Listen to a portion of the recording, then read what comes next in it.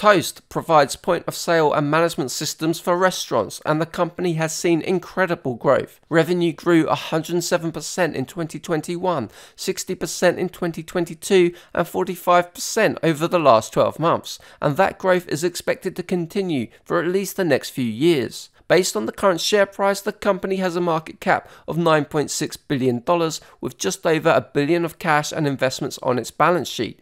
Revenue over the last 12 months totals $3.6 billion, but the company is not yet profitable with negative $310 million of net income. TOST can be best described as an operating system for restaurants.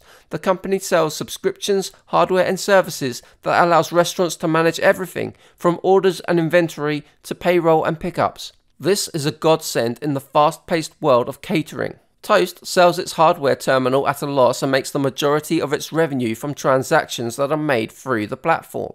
In other words, every time you order food in a restaurant that uses TOST, some of that revenue flows direct to the company.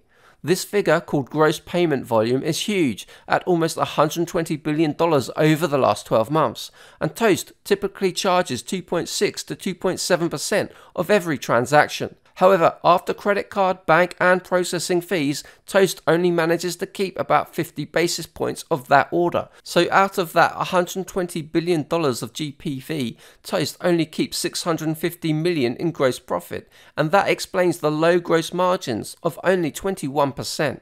Out of all TOST's revenue segments, software subscriptions are the most profitable. They represent 13% of total revenue but bring in almost 70% of gross profit. So this is one area that investors need to pay attention to. If TOST can get more restaurants paying for software upgrades, then the company can boost its gross margins and become a more profitable company.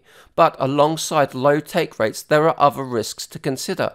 The first is competition. TOST is competing with other payment processors like Square, Revel and Clover, and delivery companies like Uber Eats and DoorDash want to commoditize payments so that they become interchangeable between sites.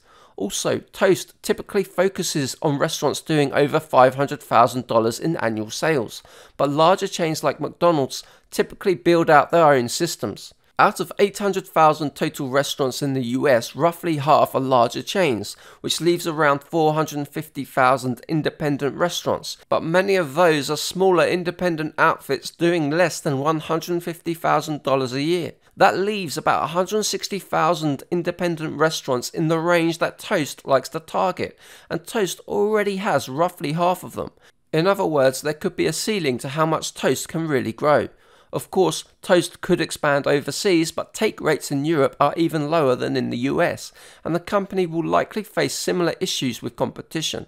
Overall, this is a good business, but the stock doesn't look like a good opportunity, which is why I give it a negative rating. But these are my personal opinions, not financial advice, and I hold no position in TOST stock. For more investing videos, visit my website 3minutebreakdowns.com. Thank you for watching.